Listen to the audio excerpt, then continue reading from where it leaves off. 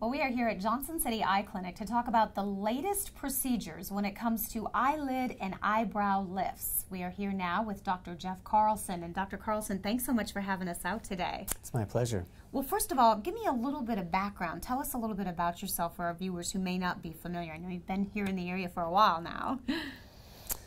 Well, as you mentioned, been in Johnson City for going on 12 or 13 years now. Just love the area. I grew up out west in Idaho and made it here because I love the mountains and have just been wonderfully happy ever since. And helped so many people here in the Tri-Cities. And I know one of the things that you do is a procedure on eyebrows and eyelids. Tell us a little bit about those procedures because I know they're becoming so popular. It is a great procedure. It's a wonderful way to make a big difference in your appearance. When people interact with each other, they spend the majority of their time looking at you in your eyes. So if you're going to spend a little time and investment in rejuvenation, it's really a great place to get a lot of effect and a lot of bang for your buck. So brow lift and eyelid lifts that's why it's become such a popular procedure. Do they work together as well, or do some patients need just one versus the other? Every patient is different, and there are patients who need just one, but the brow is contiguous with the eye, and so often it works in concert, and a combination or some variation of addressing both issues is the best way to address a patient's problem. So talk to us a little bit about the specific procedure when you're doing the eyebrow.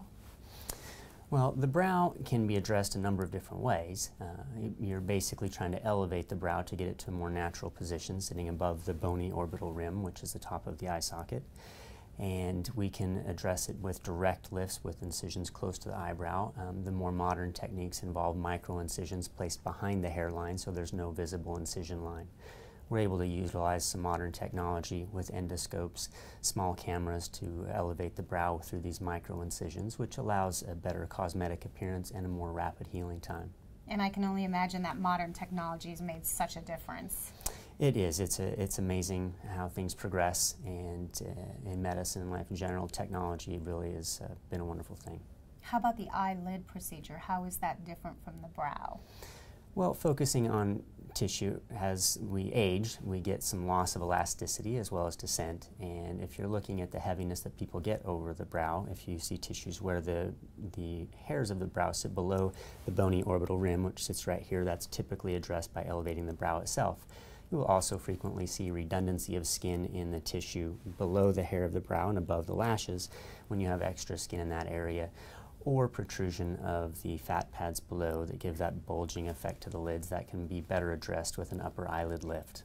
And we actually have some before and after photographs that we're going to show folks at home, and you can see here, Dr. Carlson, just the difference that it can make in a woman or man's life. I mean, it's a substantial appearance difference. It really is, and because people spend the majority of their time interacting, looking at you face to face, looking at your eyes, as I mentioned, it's a great place to get a lot of bang for your buck. And of course, it's not just cosmetic. A lot of these folks, it will actually help them see better. And absolutely. In fact, the majority of patients we work on are functional, meaning that it's affecting their upper fields of vision. And you'll be able to notice if you manually elevate your lids and brow that it does allow you to see more in the upper fields of vision.